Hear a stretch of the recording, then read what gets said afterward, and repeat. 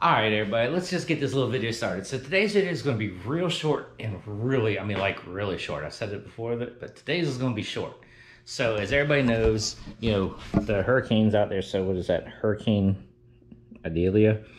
And it's raining out. We have coastal flood warnings where we're at, all that kind of stuff. It is running light right now, so it's not raining hard, but it's been off and on for the last couple of days because, you know, the storm is there. So hopefully, I mean, like the yard is just swamp. My yard is a swamp. My backyard like floods, all that kind of stuff. So it's bad. It's all good because so that means I haven't been able to get out and work on anything. So that's why this video is going to be real short. So I haven't been able to get work on the Honda and find out the leak on that or anything else. So what we're going to do is I'm just going to show you a couple things. So I got all of my stuff. Like I'm hoping all of my stuff for my cars. So like I said before, is I had an issue where with the fuel regulator. So I got a 90. Actually, I got like a couple things. So got some 90s, all that kind of stuff. I did wind up, so, you know, after lots of searching and this and that with the Silverado, a lot of people keep saying the distributor is your issue.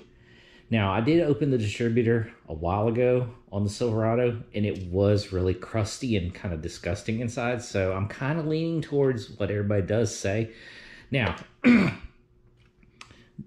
Rock Auto is a good place where I do a lot of, like, we'll just say I do a lot of looking because they have their part numbers and comparison and all that kind of stuff.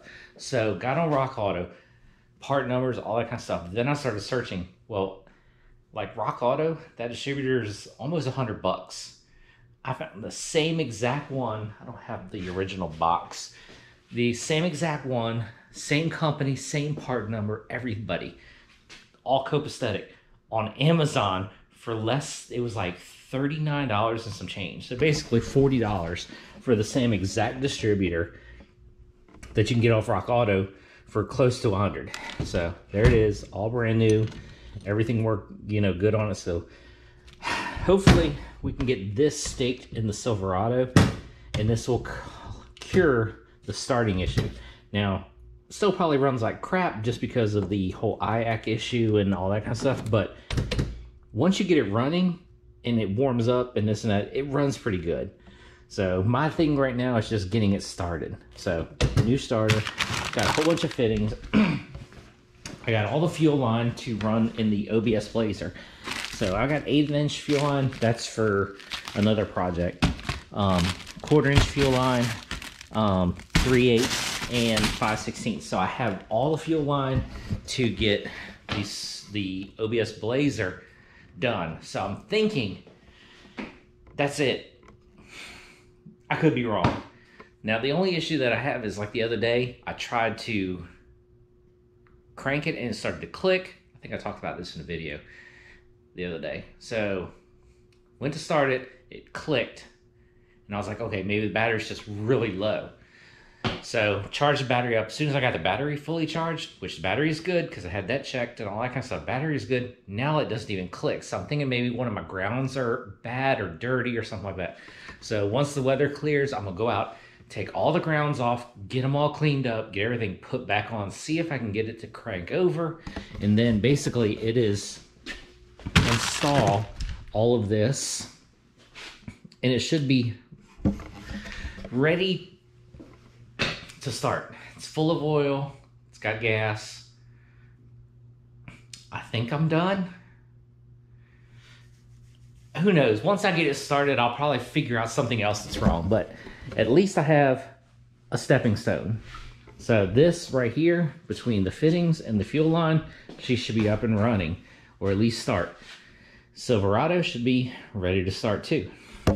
Then we can, you know, the Honda's a whole different issue. We gotta get underneath that and lay there for a while until I figure out where this freaking oil leak's coming from. So we'll deal with that later. All right, well, that's all I want to talk about was just, hey, storm's coming. Couldn't get a big video out, but I have hopefully all the parts to get everything up and running.